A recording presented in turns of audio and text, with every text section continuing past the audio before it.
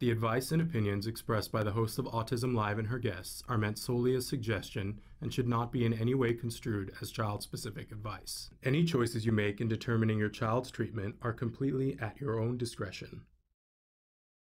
Dr. Doreen Grand-Pichet is the Dr. Doreen is an expert in autism. Doreen Grand-Pichet. Dr. Grand-Pichet. Dr. Doreen Grand-Pichet. Dr. Doreen Grand-Pichet is a visionary in the field of autism. Now you can ask her questions on Ask Dr. Doreen. Here we go.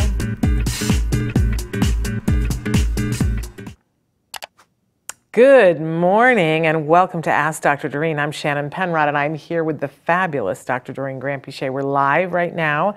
It is Tuesday, September 13th, 2022, and excited to be back. We were off last week because every once in a while we have to give Traven a break. Of course. So our fabulous Traven. But we're back. We're live this morning. We're live on Facebook, YouTube, Twitter, and a dozen other places. And our fabulous Traven will show those to you in just a second. But if Dr. Grand-Pichet is here, and she's going to be answering your questions in real time. Good morning. Yeah, I just throw that in. Good morning, everyone. Lovely to be here. I'm like a freight train. No, it's and great. I'm like, I got a direction I'm going, and I don't stop. So good morning. Good morning, Shannon. How are you? I'm good. I'm excited to be back here with you. Yes. I miss it when we don't have this opportunity. Me too. It just feels weird. And it's been nice because we're back in person and I get to be in the same room with you. And also what you just told me right before we started, that we're just starting the 12th year. Yeah, this week is our 12th year of doing this together, and which is pretty amazing. It's lovely. It's incredible. It really, and what a privilege to be able to do that with you guys. If you watch the show at all, you know that during this hour, Dr. Grand-Pichet, who is a true expert in the field of autism, gives us her time for an hour so that we can tour her brain, ask as many questions as you want. I love it because there's no cost to you for that. And if you've ever been like, well, I wish I could ask an autism expert this, what a lovely opportunity to do that. I also want to let you know that Dr. Grand-Pichet is really getting it done on TikTok and now on Insta. Yeah. Instagram and Facebook. Yeah. And I have to say, for me, it's also very pleasant because, as you know, I am sort of retired.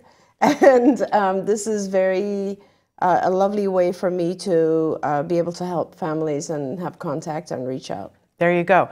So, but while you're here, you can be asking your questions right now. As I mentioned, we're live on a bunch of different sites. Later on today, this episode will podcast. It will be available as a free download wherever you get your podcasts. And on our website, if you go to autismnetwork.com, you can be searching past episodes, past questions. So if you go to the very top bar and go to podcasts and go to Ask Dr. Doreen, you can go in there and you can put in a topic. Today we're going to be kicking off the show talking about sleep, but let's say you have a bunch of questions about sleep and you want to see what other people have asked over the years. You can go in there and put sleep in the title and it'll show you exactly the questions people have asked.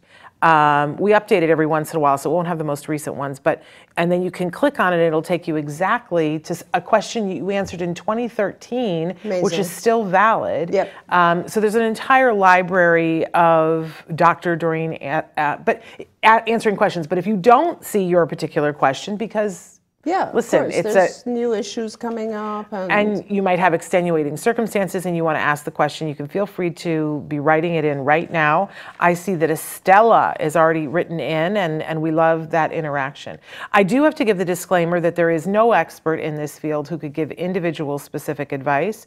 So please understand the limitations of this format. Yes.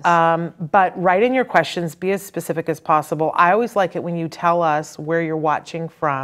That helps both Dr. Grand-Pichet and I to know what resources may or may not be available in your neck of the woods. Exactly. And other than that, we just welcome this wonderful expert who has shown so much compassion over her 40 plus years working in this field. Thank you so Compassion much. for individuals on the spectrum, for their families, and everyone who loves them. Thank you very much. It's my honor and pleasure to be involved. Honestly, it's such a wonderful aspect of my life.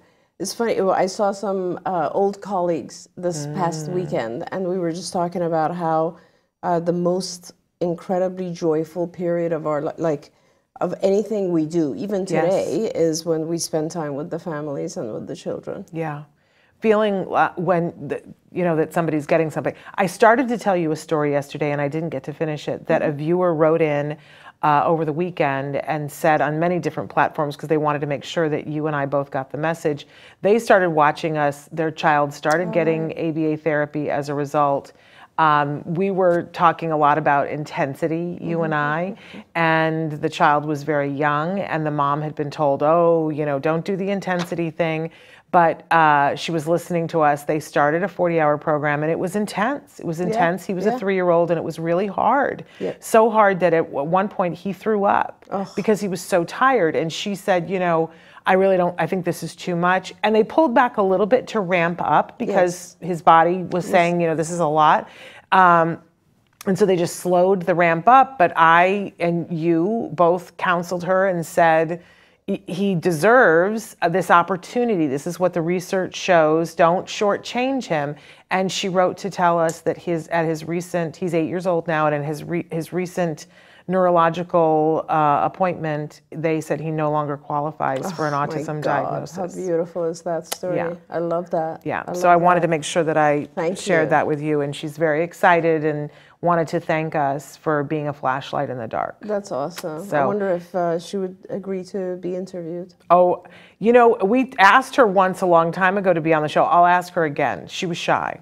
I just love these stories because I think it's not just so incredibly rewarding for us to hear, but also because I think there are still parents who, even more so I think now, honestly, than before, they need to hear that. They just need to hear that persistence pays off. Yes. And I want to say, for those of you who are like losing your mind right now and going, wait a second, what are you talking about? He doesn't qualify for the diagnosis anymore. I want to make sure that people understand that that means that he didn't have enough of a severity to be considered having a disability anymore. He doesn't need support, in that he didn't qualify for a 1. Yeah, that doesn't mean that he's a different person, or we're not talking about cures here. Right. His brain functions in a unique way, but not with a disability anymore. Exactly. And that, I think, is really important, what you're talking about. And it is severity for certain, but it's also actual symptoms. Yeah. So it's the number of symptoms and the severity required for something to be considered a disability. Yes. And the fact that he's not is just fantastic. It's wonderful, right? I mean, and if you think about it, and I know this is a very, very hot topic, and this is a topic for another day, but if you think about it, that's what life is. Like, we go through life and we learn new tasks and skills, and we gain tools, and we avoid various issues and disabilities, and that's what helps us to thrive. Yeah, absolutely. So it's very exciting. I know they're celebrating at their house. We always now are going to start off with a topic. You guys can be writing in. You're already writing in questions, and you can write in on anything. So I want to make sure that it's still. But we're going to pick a topic and have a specific question to just start the show. So we decided that sleep and sleep issues would be our starter for today. And we had a question that somebody wrote in and said, I am a single parent who has a child stuck in my bed. Oh yeah. And they said, I try keeping him in his bed, but the only way I can do that is to lay down with him. He goes to sleep, but so do I. If I get up and sneak out, he will follow me eventually into my bed, and I'm just too tired to fight at that point. She said, but he is 8. I don't think it's healthy for either of us anymore, and the truth is I never get good sleep either way. Help. Yep.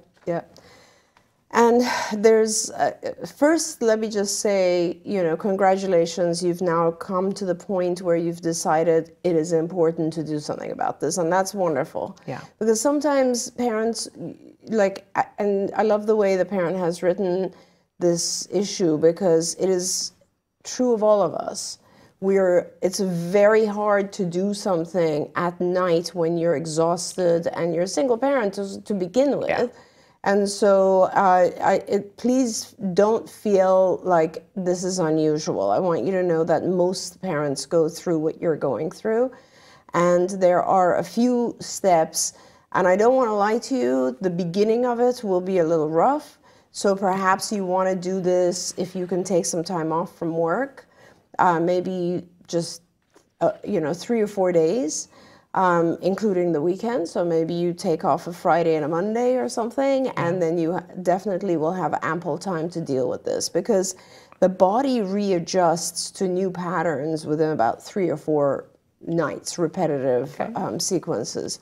And so the best way, I mean, there's 2 ways you can go about this, and sometimes parents choose to just kind of cut the cord, right? And put the child in their bed and leave, and the child can cry or complain, and no matter how many times they come, you take them back, and that is what we call flooding, sort of, and it's a very sudden change in the rules. The way that I recommend is to do a gradual fading of what you've been doing. So let's say you're sleeping in his bed, or he falls asleep, and that will be like night 1. Night 2, I would suggest you put like a cot next to him, and you sleep in the cot. And you can spread this out too, by the way. It doesn't have to be over the course of 4 nights or whatever. And night 3, you're still in his room, but you're going to move your cot towards the door, and you're going to sleep way further away from him. If he gets up to won't be able to come into your cot. If he tries, you can put him back in his bed. And this is why I'm saying you should take some time off, because don't expect to sleep these few nights. You'll have some rough nights, right? Yeah. And so the concept is eventually you will now move your cot outside of his room. I do recommend that someone, whether it's you or whoever is helping you, spend the night right outside the door, because it is pretty common that our kids will wake up, look around the room, not see you're there, and then come searching for you. Yeah. And so that might need to be repeated a few times, 2 or 3 nights, where you're right outside. Child, if they come out, they don't make it to your room. Yeah. You turn them around, they go. You can even leave the door open if that helps initially, and then close the door. And essentially, you will fade yourself out this way.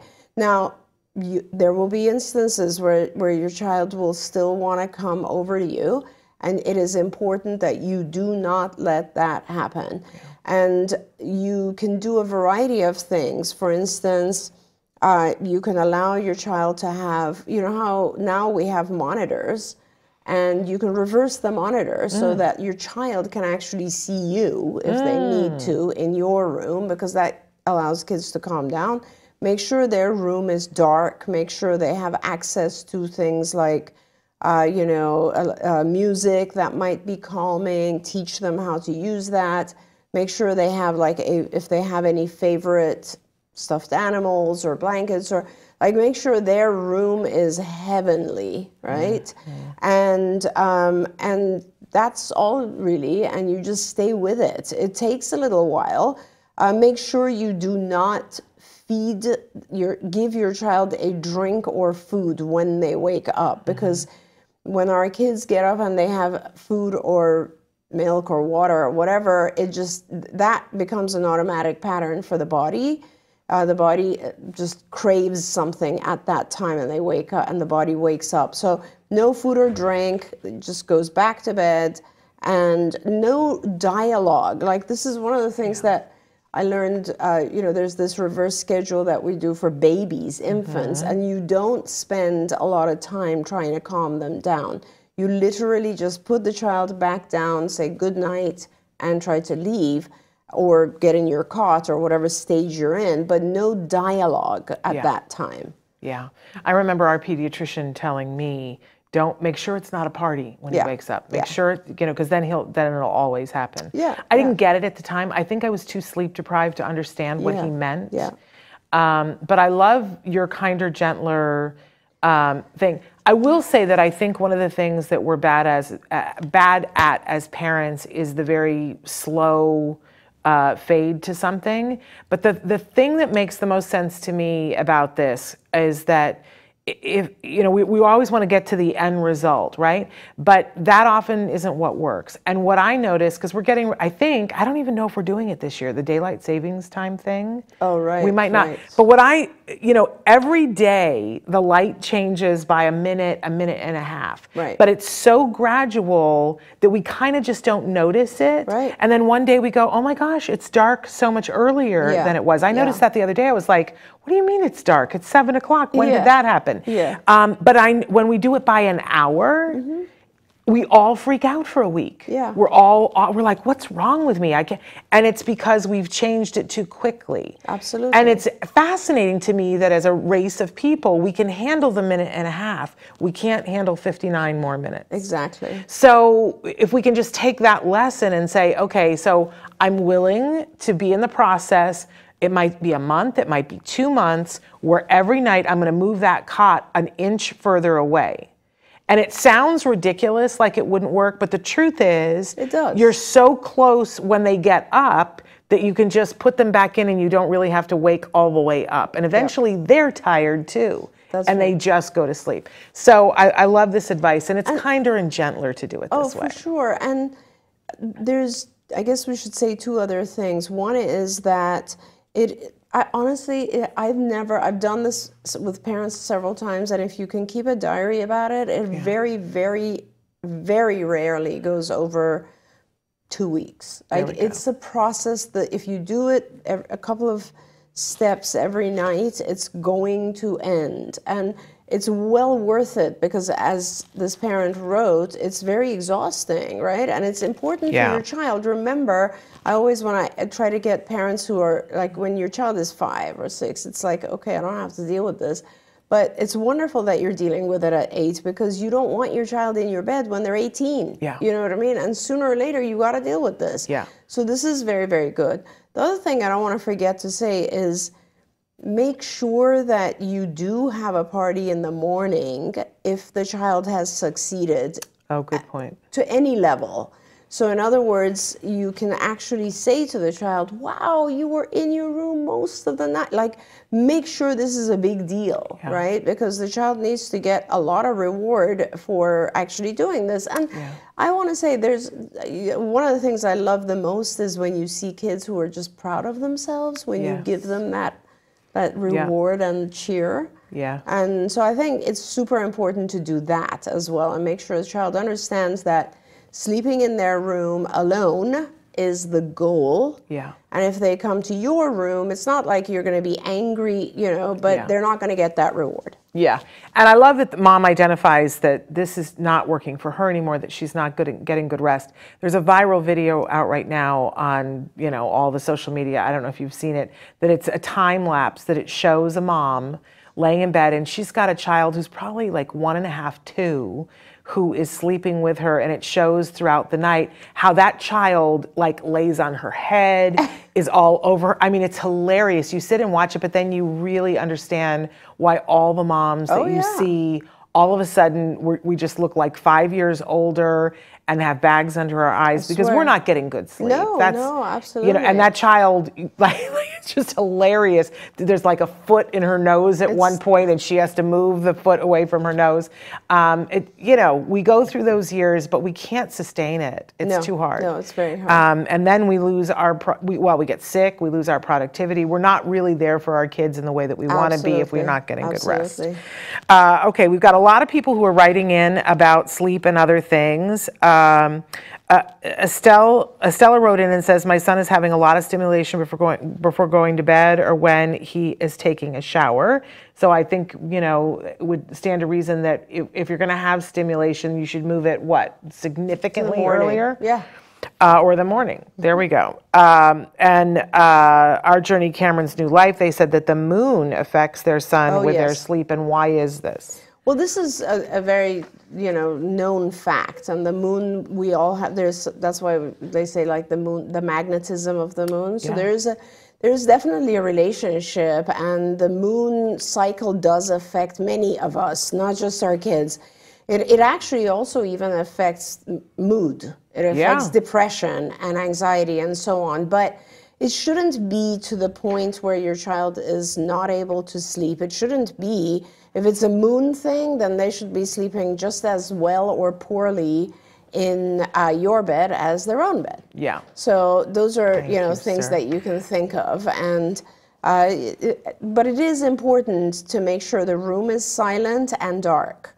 Like darkness, one of the things people don't realize is, like, I remember reading this and many years ago and immediately covered all the, so in your bedroom there's actually sources of light that you don't even think about. For instance, my alarm system is in my bedroom, right? It's next to my bed, and that produces a lot of light. And so I had to actually get something that I could cover the alarm system, because darkness is what promotes the production of melatonin in your body, and that's why you can sleep. So it's very important that it be dark. And of course, sometimes our kids are afraid of the dark, which is a whole different issue, and you need to have a night light perhaps for them. Those types of things. You just reminded me that I got to do that in our bedroom too. I didn't realize until I went and stayed at my niece's house and slept for 10 hours straight. And I was like, what happened? First of all, I didn't have dogs waking me up. That's very But true. it was very dark in the room, and I need to do that in my room. Good. That's why people always say you sleep better in basements. Yeah. It's because of the or darkness. hotel rooms. Well, yeah, darkness and cool. Yeah. Like, yeah, amazing. Okay, Amanda, we're loving your blue hearts and saying hi to you too. And yes, we hope that we get to meet you too someday soon, our journey, Cameron's new life. The Lots have written in, and I'm sending much love to the Lots. They're friends of ours from a long time. I have a 15-year-old son who's on the spectrum, verbal, funny, and smart. And then I don't know if you wrote something else in here. Did you send a question from the Lots? I know your boy is precious. I didn't realize he turned 15. Tell him happy birthday from me. Estella is watching us from Santa Ana, California. You know I love hearing where you're watching from. And our journey, Cameron's new life, says, my son is making so much progress this year. You both taught me so much. May is watching from Rhode Island, saying hello to you, saying hello to the Facebook user who's saying, waving to everybody. Shannon, how did your son learn to script in his head? My son is almost 7. His language is increasing. That's an interesting thing, because Jem used to, and they clearly have watched before, Jem used to make high-pitched noises like R2-D2 all the time, and he would do scripting and just repeat things over and over and over again. And then he would do other things, and I'm sure that these are all different things, but whatever... I do this sometimes myself, that whatever comes into his head would just fall out of his mouth. We were talking about Shamar Moore yesterday, and the first time when I met Shamar Moore, and he walked up to me and on the red carpet, and the sunlight hit his eyes, and he has the most startlingly blue eyes, and I said, oh my God, you are an attractive man. And it was just like the thought came in my head and he went, well. And I said, oh, no, I'm happily married. I apologize, but you are a strikingly handsome man. But so he gets it honestly from me. But Jem used to, do all of these things, and then he was taught that he could still have the thought, but that it could stay in his head. And I love that you're telling me this, because I remember the first time someone at CARD came to me and said, I don't know what to do about the fact that my patient is just like saying all these repetitive things, and it wasn't just thoughts, it was like, narration. That's what it was. It was narration from TV. They would narrate exactly what they heard on TV. And I sat there and I thought, I think we just have to teach our kids what the difference is between thinking and saying. I fully remember that moment when I said, and I was like, we're going to have to write a lesson about this. And I think that's probably what he went through, because it was the difference of, we all, you guys, if you think about it, we all have constant language in our heads, right? Can I tell you something crazy? That when we started wearing the masks, and I was home for 2 years, and then I started wearing a mask going out in public, and I still find myself doing this. It's like I think you can't hear me because I have the mask on. And I walk through a grocery store and I go, well, that is a stupid way to do that. And I wonder why, and I'm just talking constantly out loud. You need this lesson. And somebody came up to me like, we can hear you. And I was like, Oh my goodness! Are you I'm like a serious? crazy woman.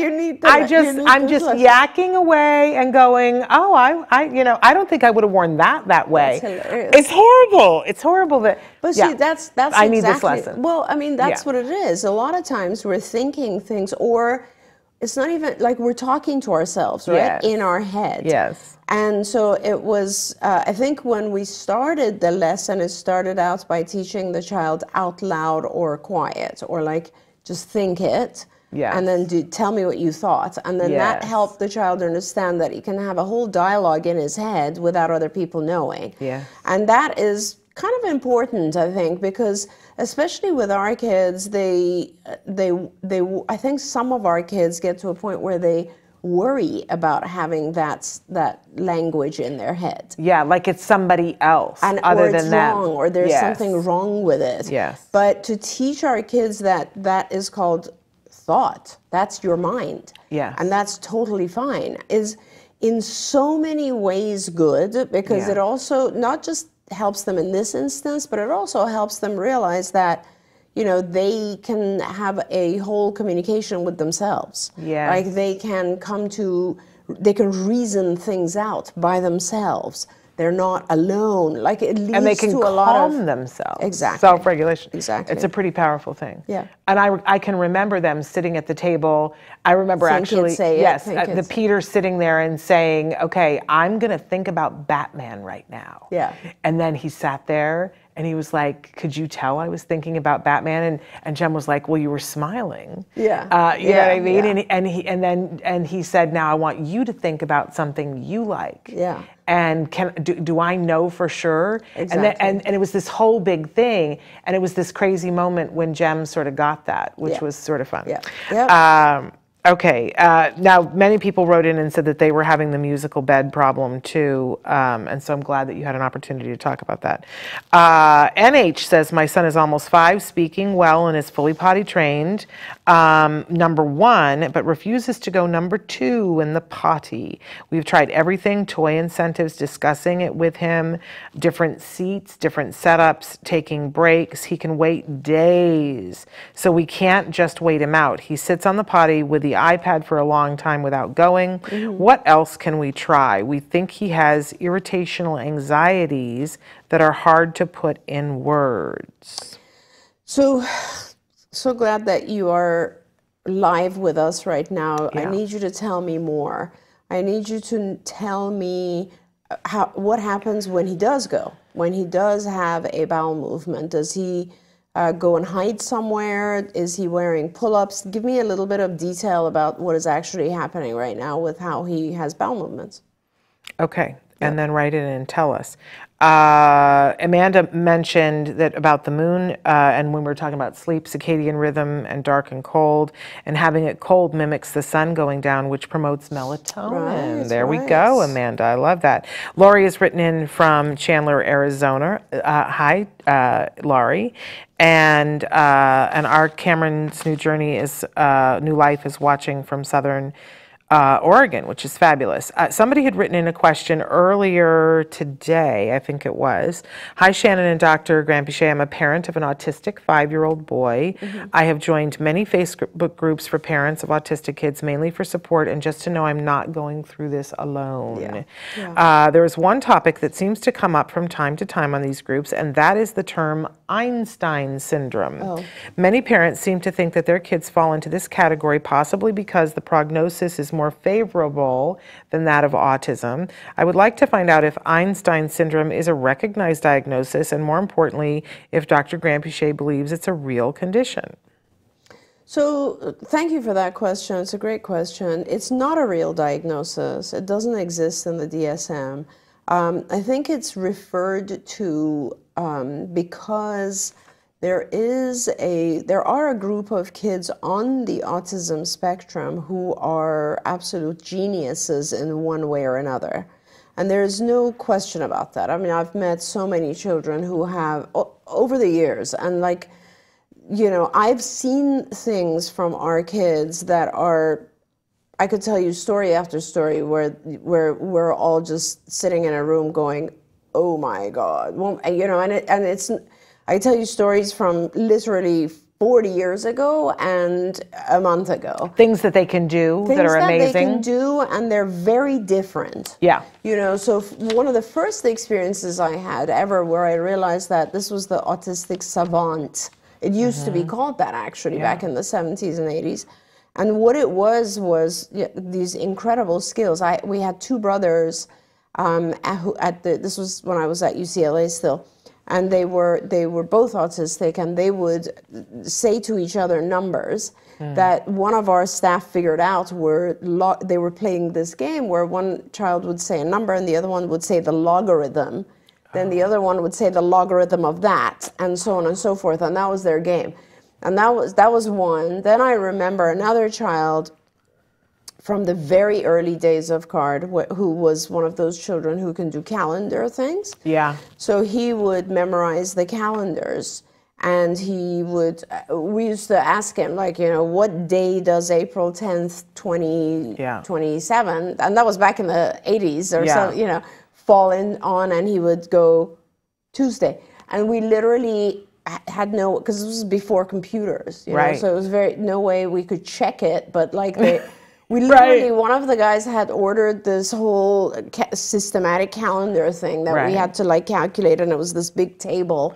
But it was unbelievable stuff like that, right? And all the way to, you know, we have many children who are, I've told you the story of my little guy in South Africa who he could count things in an instant. Right. So like all the ceiling tiles in a minute. For him it was that. I remember took a pile of marbles, put them on the table and said how many, and then he said something like 12 and you know, or 20, and we counted and there was only like 12 on the table, and then he explained that he was also counting the remainder that were in the bag, you know, and I was like, oh my God. Like, so, but he had this very incredible talent of counting all the way, you know, fast forward to a year ago, you know, there are children who actually are very nonverbal, and it's very hard for them to articulate anything. Yeah. And I have seen such a child actually with the, you know, where the letters, and you put your fingers into the letter, and she could say incredible statements. Oh, yeah. So there is a whole and then of course there are many children we know who are amazing at music. They just will play something straight out, and children who are unbelievable artists. Yeah. I mean, so all of that exists, and I think that's why it is referred to as Einstein syndrome, because it's a selective area of incredible strength. Yes. Unusual strength, like beyond our capabilities. Yes. And so, it's an attractive thing. It's not, you know, I can understand that as a parent, we'd want to say that's what my child has, and it's very possible. There are some children who really do have savant skills, right? But nevertheless, I don't know that that's necessarily easier for them to you know, how they do in life, because it doesn't, like I said, there are children who are severely affected in other ways, but have photographic memory. Yeah. And the fact that they have photographic memory allows them to be kind of treated a little bit like a celebrity in life, but at the same time, they still struggle because they have these other areas that they're not capable of handling in life. Yeah. So it's hard. I think I can remember when the very day that Jem was being diagnosed, when the doctor said, you know, her thing, she had no bedside manner, and had a very German accent, and she said, "Yeah, autism," right? That was how she broke it to me, and thank you. And I at that point, I didn't know that much, and I said, well, but where is it on that spectrum? Right. Like, are we at least Asperger's? Right. Because I thought, oh, well, then maybe he'll have some great ability to be a mathematician, was the thought process in my head, because I was looking for something to hold on to. Of course. Of course. And she didn't have anything for me in her bag. She was like, I don't even know. Yes. I don't know if your child's going to talk again. Yes. I don't know. You know, I don't know.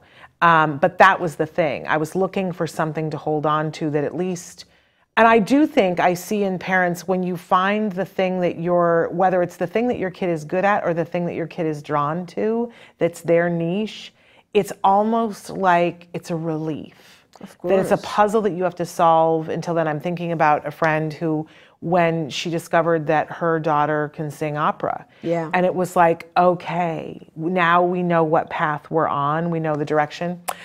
So I do think there is some comfort for us in that. But the truth of the matter is, even if she had been able to say to me, well, your son has Asperger's, there's many people that I understand now that would have been that classification that would say to me, listen, I have the ability to do this, but nobody understands the level of anxiety that I have. Yeah. So we have to take it day by day. We have to, meet our children where they are. We have to play to their strengths and shore up their weaknesses like any other parent. That's exactly what I was going to say, Shannon. I totally agree with you. I think the same level of pride is, you can apply that to just any parent, right? Like when our kids have some area that they're strong in, we're proud of them and we're grateful and we show off. Yes. And that's, I think, all parents do that, obviously, right? And this is part of that as well. Yeah. The fact of the matter is, like, I could say, my son, he's hilarious. He has one of the best sense of humors that I've ever seen. He could be a stand-up comic. He's so amazing, right? But the truth is, there are other areas where he could still benefit from instruction. And well, he's a person. He's a person, and we're all like that. And so it's important to not just hold on to the strengths, but at the same time, please do hold on to the point, because it's wonderful for our kids also to see that we're proud of them. But at the same time, you have to nurture all the areas that need help too. We should make cups and hats and things that say, play to their strengths, shore up their weaknesses, to remind us. See, I love that. We have to go to a break, and I want to say that you've got an event that's coming up. There's a wonderful charity that you are the president of, Autism Care Today. Which I want to just say, Autism Care Today, we founded Autism Care Today, believe it or not, I think it's about 18 years ago now. And it was parents at CARD, and I, in particular, I want to call out and thank Bill and Poita Cernius, who were amazing back then and still are and always have been. And we together founded this organization, and very quickly a couple of other parents joined us. And our goal was and is, it's called ACT Today, Autism Care Today, and our goal is and has always been to help families directly. It's not about research, which everything is important, but ACT's goal is to help families. And so we have given out grants that we're almost at around $2 million of grants that we've given out, and we're very, very proud of this. And so we have this, usually we would have an event called Denim, Diamonds, and Stars, which of course our dear Nancy Ospa Jackson was the director of that and did a fantastic job for us every year. But we have not, due to COVID, and we decided this year that we would do something a little different.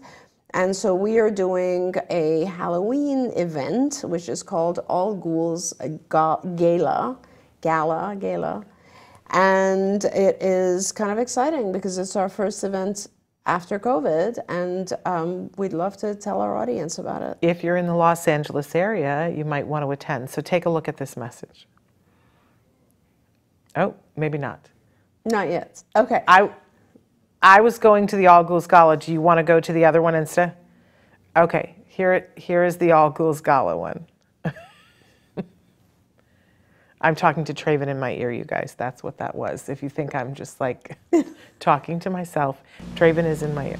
You are invited to a frightfully fun evening at the first annual All Ghouls Gala. Eat, drink, and be scary at an exclusive venue in Woodland Hills, California on Saturday, October 29th, 2022. Join us if you dare from 6 p.m. until death do us party. Dressed to kill. Devilish prizes will be awarded during a spooktacular costume contest. Tickets to this exclusive event are available now at Eventbrite. But they won't last long. Will you? Proceeds from the event benefit autism care today. So, get your scare on.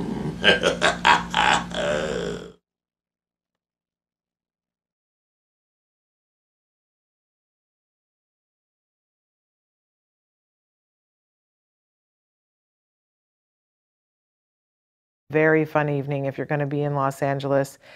We hope that we're going to be making some announcements in the coming days about some of the celebrities that will be there, and it promises to be a very good time. So, but we do expect it to sell out. So if you're coming to LA and if you want to do tickets, it is a lovely thing. It is not an inexpensive thing. I want to say that. Right.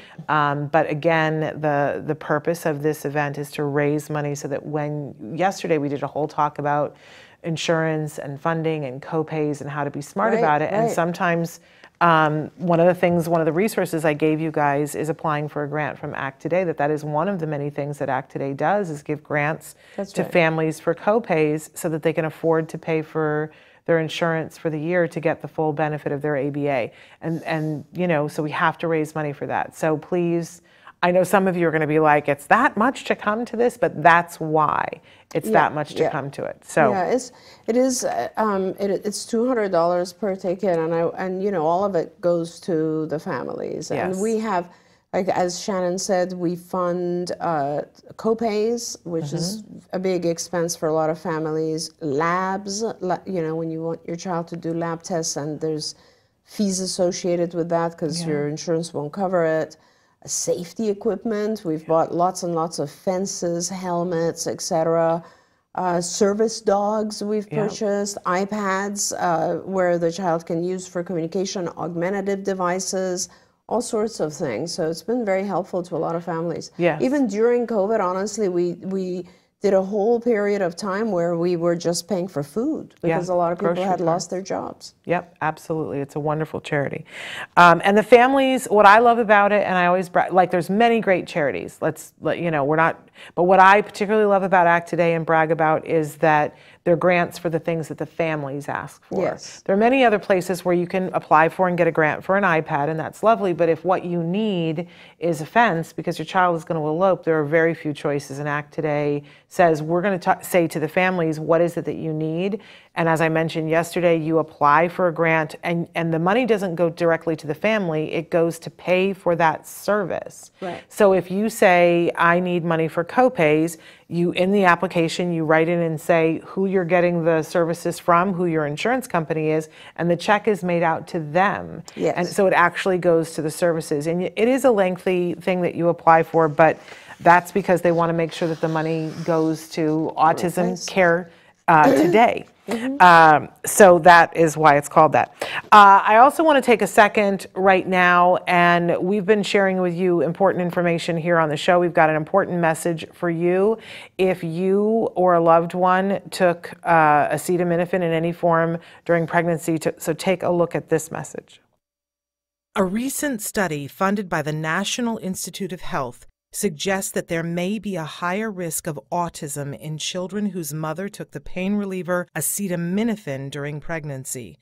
Acetaminophen is the active ingredient in scores of over-the-counter products, including Tylenol, Excedrin, and Robitussin. So if your child was diagnosed with autism and you took any acetaminophen product while pregnant, this commonly recommended over-the-counter medication may be responsible, though additional research is ongoing.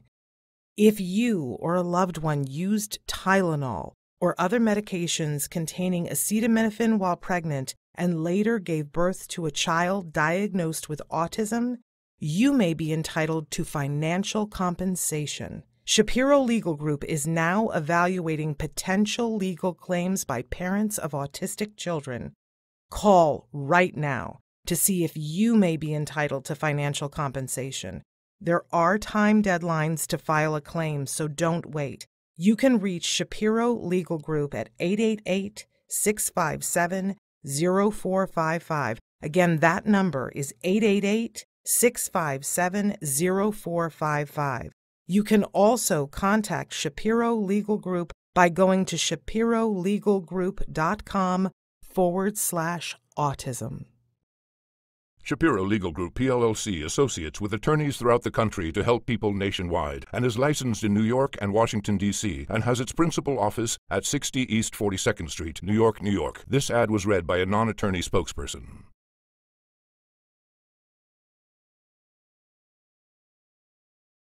I was wondering about that ad. I mean, that's all I took for my migraines while I was pregnant, and that's a lot of us. Yeah. And so I would encourage you to call the number.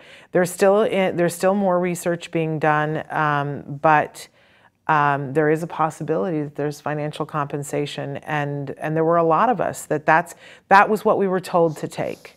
But they are seeing now in the preliminary studies that they're showing that there's a higher prevalence of children on the spectrum whose mothers took it. So it's very hard because I think we all feel like, my gosh, what if I did something that caused some of the difficulties that my child may be having right now?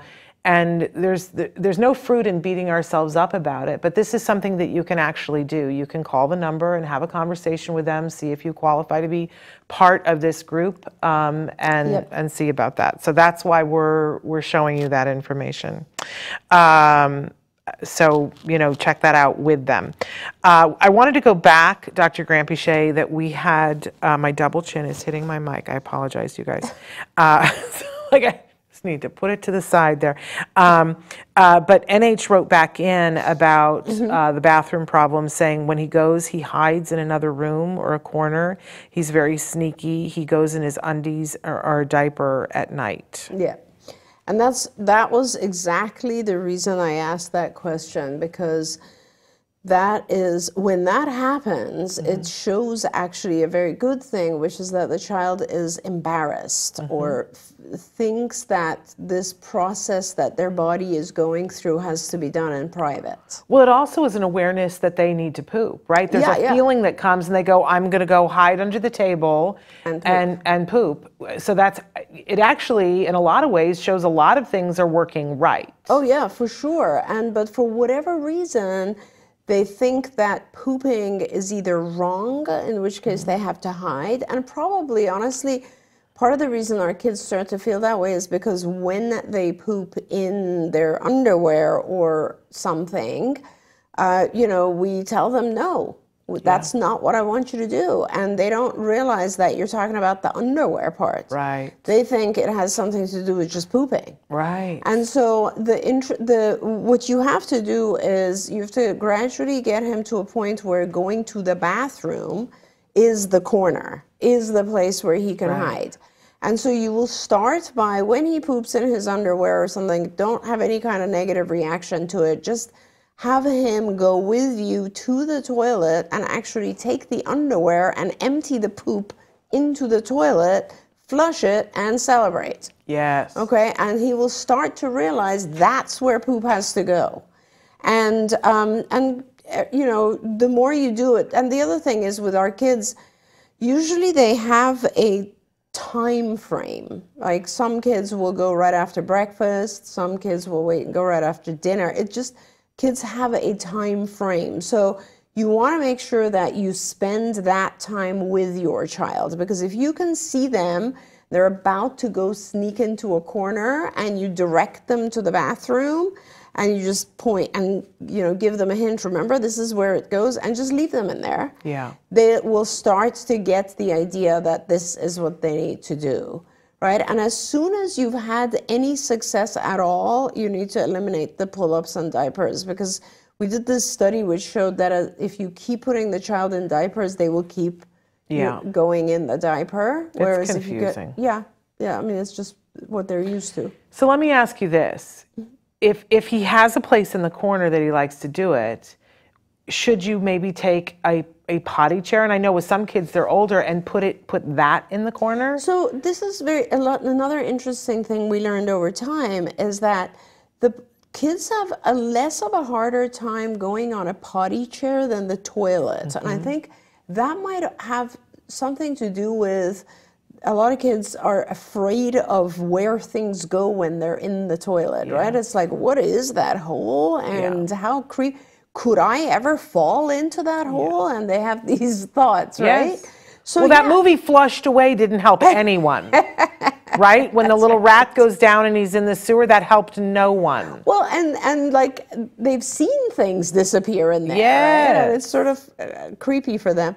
So it is a good idea to actually put a potty chair, as long as you can. They have these potty chairs now where you can transfer the seat of the potty chair onto the toilet. Oh, okay. That is kind of the best way to do it, because now the child's used to this particular like cushiony seat, and you now have it on the toilet. But I think for this child, it's really important that they learn that the corner or the secret, a lot of kids go in the closet and do this, right? Yeah. That is, for them, should be the toilet, the bathroom. The bathroom is the corner that you want to go in, right? And then if we realize, oh, they still have a fear of the actual toilet, we can start using a potty chair first and transfer that. But let us know how that goes. Yeah. I just want to say that one of the problems that we had was that the bathroom is a very echoey place. Yes. And for whatever reason, sensory, that would just dysregulate my child completely, out the corner, around the corner, down the block. And when we realized that, we put a lot more padding and fabric and things so that it wasn't as echoey, and we found that it helped with the potty training. But then we had the problem when we would go out, like, be in a Target bathroom, talk about echoey. Oh yeah. And my child would be totally fine. You take him in a Target bathroom and he would lose his oh my mind. gosh, and be an entirely different child. And it took me a while to figure that out. And I remember thinking, how is this ever going to end? Like, is he going to be 22 and he's going to be, doing a lecture, and then he's going to go into the bathroom and fall apart? Yeah. And it worked itself out. We did a lot of different things, and it wasn't like we did nothing. But I just want to say to people, because you get stuck in a phase and you go, we're going to be stuck here forever. Yeah. And it's never going to be better. Your child is going to poop in the potty at some point and stop doing it other places. It is going to happen. You're going to find it one way or the other. Don't give up. It will get better. Right. Dozer says, what about a pull-up at night? My son has diabetes insipidus that makes him pee a lot, and even with a good night, he will wet through sometimes. I bought a regular toilet seat that has a smaller potty seat attached to it. It's held to the lid with a magnet when not in use. Yeah, that's exactly the awesome type cool. of seat. And if you're dealing with other health issues like diabetes, where you're naturally is going to go to the bathroom or urinate multiple times, I think depending on the age of the child, you might need to continue for a while on the diapers. But sooner or later, again, depending on the age of the child, you're going to have to teach them to get up and use the toilet. Yeah. But I think when you say getting rid of the diaper during the day is one thing, pull up at night is an entire other thing. It's a different thing. Yes, it is a different thing. Yeah. We have a friend that at one point, his first invention, you and I share a friend, his first invention was that he made sheets that were waterproof and disposable. Yeah. And he was marketing them to college students.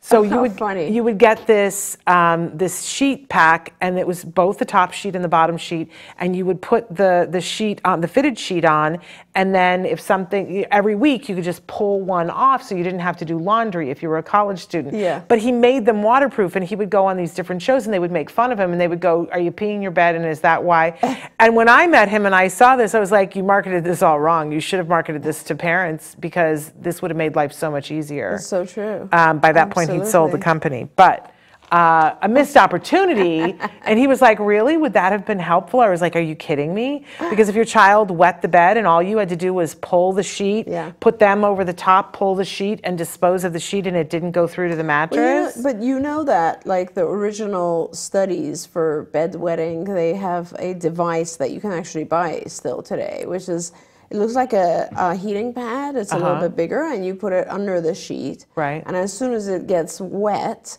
it either will vibrate or have a little bell. And it wakes them up. It wakes them up, right. See, but I always was like, isn't that too late? It is too late, but it's aversive.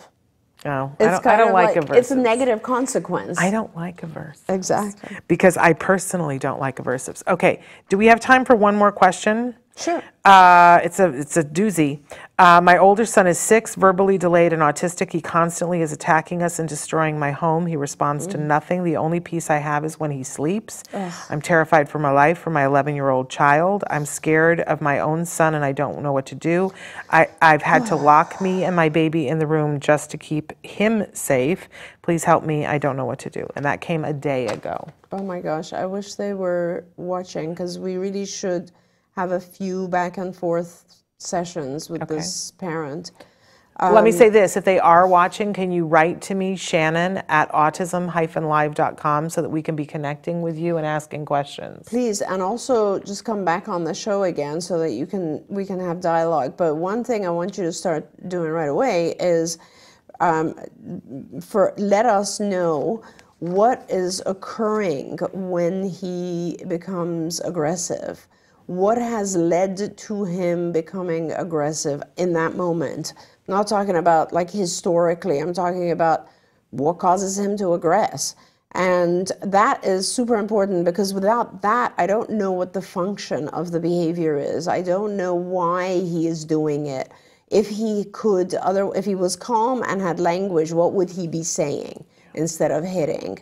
So please let us know, and I'm certain we can help guide you through some of this. And he's 6. So the good news is, and I want to congratulate you and support you in saying, I need help. Yes. Because that's the hardest thing in the world to do. But he's 6. Now is a great time, because at 6, you still, he is still a person that is seeking something, right? There's something obviously that he wants, and at 6 you can change this equation, and he's small enough that you still probably have the upper hand more than you think. Yes. And not waiting until he's 12 is not a good idea. Exactly. 6 now is the good time. So please write to us so that we can further help you with this. Other than that, we are out of time, but I really want to take a second to thank everybody to be here. I also want to let you know that next week's show, we have a very special Ask Dr. Doreen that we're going to be showing next week. With a very special guest, Austin Butner. I haven't had the opportunity to meet him, but you know him. And he is an amazing philanthropist and has had many interesting jobs here. He most recently was the superintendent of Los Angeles Unified School Districts throughout the pandemic. That's right. And before that, he was publisher and CEO of the Los Angeles Times. I mean, the guy has had a very interesting life. And he's going to be here talking with us about a very interesting proposition that's going to be on the ballot in just a few weeks here in California that has the ability to change a lot of lives. And I know for some of you, you might be thinking, well, that's California, but you know how things go in California. If it works, then it spreads. That's really what happened with ABA. That's right. So we're looking forward to having him with us on next week's show, and we hope that you guys will tune into that very important show. I'll give you a hint. It's about funding arts for our kids. And that helps our children, but it also helps the other children to be able to appreciate our children. And there's so many other benefits to the arts. And this is huge. It is huge. It is huge. What he is proposing is life-changing and could be something that 20 years from now we all look back and go, that was the moment when things got better. That's right. So I'm excited about it. I'm very excited, and just having the opportunity to have him on, he's a very exceptional person. Yeah, I'm excited about it. A little nervous. Yeah, it'll be fun. But the good kind of nervous. So we will be back next week with that. On tomorrow's show, our topic on Autism Live, we're talking about autism and dating. I don't know if you saw that Autism in Love won 3 Emmys. Wow. Which is amazing, and one of them for casting. So on tomorrow's show, we have Chris Assad, who's a licensed marriage and family therapist, and Tom Island, who identifies as an individual who is on the spectrum. They are leading a new autism dating program, and they're going to talk about some of the ins and outs of that tomorrow on tomorrow's show. Then on Thursday, we're debuting a new podcast that we're doing here that is called Let's Talk All the Things with our special guest, Rachel Bird. She's one of my besties, and listen, it will be the funniest hour we do this week, and she is Martha Stewart in a different dress. And an autism parent. Her son is a pretty famous actor, Kobe Bird, who we've had on the show many times before. She is a panic and a half, so the two of us together, get ready, fasten your seatbelts. And I wish I was on with you because it's your birthday on Thursday. Well, there is that so too. It's going to be a lovely day. And it's a big birthday. I'm turning a really big birthday. Interesting number that I am in denial about. No, so we're not going to talk about that. But anyway, I hope you guys will tune in. I'd forgotten about that yes, because that's how much denial I'm in about this birthday. But and then of course we'll be showing an episode of Stories from the Spectrum on Friday. I love that some of you are starting to tune in and get the memo that it's one of the hottest things going. Stories on the Spectrum, that's on Friday. So we'll be back tomorrow. Until then, give your kiddos a hug from me and one for you too. And thank you, Dr. Grant. Thank you so much, Shannon. Bye, everyone.